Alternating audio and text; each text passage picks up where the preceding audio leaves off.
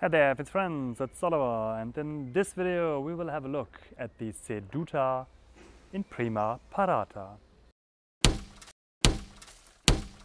Most of you will know the parry in Prima from saber fencing or fencing with a cane, because it's a very common parry there.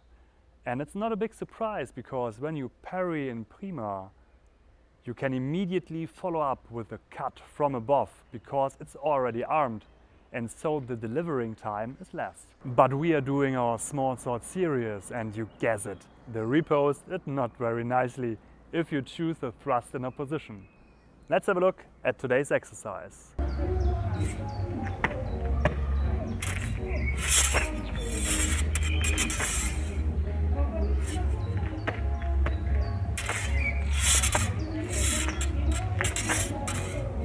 So we try to avoid the parry in Prima. And actually we will find it not a single time in all the exercises from de Scalzi. But sometimes, especially if you're a saberist, it is somewhere deep in your brain and it happens. But actually we do not do a parry in opposition. We do a ceding parry. So we react more or less on the input we get from our binding. But now let's jump right into the exercise. So let's start at the beginning.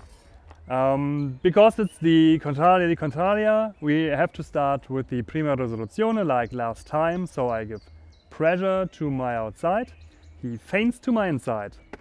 And when I do a parata di contro, he goes to my lower line, but this time he fakes it again. And when I go to seconda, he thrusts at my chest.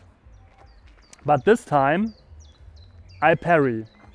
And because this is a fast attack, when he goes from his seconda to quarta, I do the same thing, because for many people, if we go from seconda to terza, the wrist is not that nice to them, so it takes longer, and longer means the hit is in before he parries. So I stay in seconda and I do the same. I go in quarta to the outside. So I parry in terza falsa. So once again, please. Outside, contro di terza, seconda, terza falsa.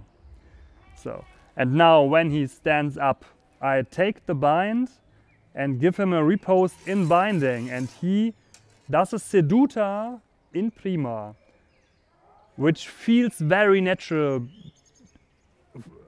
because he's a saberist. But as I told you before, this is not a good parry for a thrust fencer, because the riposte is not that nice. But we do the riposte either way. So he ripostes in the bind in Prima to my lower line. So once again, 1, 2, 3, whoosh. And in bind, Ceduta, and in.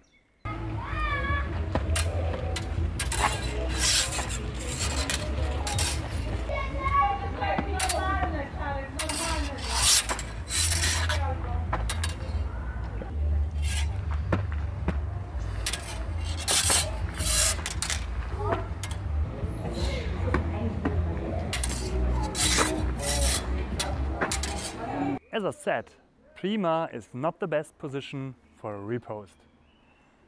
But it's a good solution for a problem. For the same problem exists another solution, which is not so easy to execute, but a real beauty in result.